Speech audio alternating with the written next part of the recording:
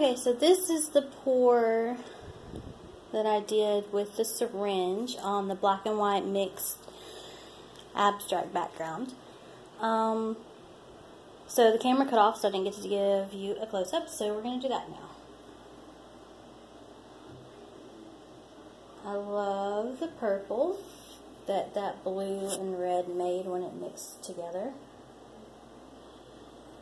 There is no gold in here. That is actually the metallic antique copper mixed with the extreme glitter hologram glitter.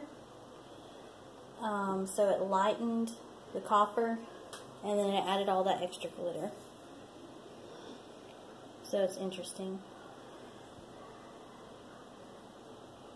You can see the glitter around all the cells. I really like that red right over there in that corner. That's really awesome. So there's that piece. And then here's the piece before it. There was also a syringe pour on blue. And then the other 4 of the day, we have the kids' toy pour, which is awesome and has some of those like hidden cells coming up. Then we have the 8 bottle cap flip cup. We have the lemon squeeze swipe pour. We have a dip that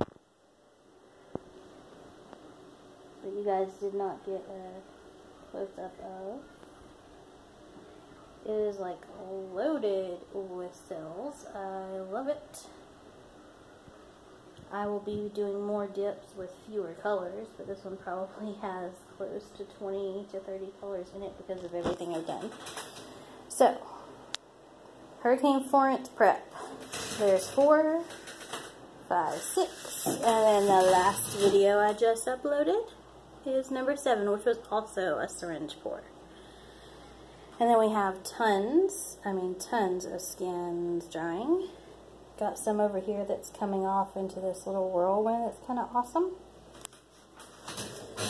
Same thing over here, different colors though. And then this one I poured last night. I did a tree ring pour on the plastic just with extra paints that I had. So, and this one came out of the, I think this came off of the kids' toy yesterday. And I think this one's actually like almost dry. So we'll see. So, now I've got to clean up and finish prepping. So, hopefully, you guys like this. Let me know what you think.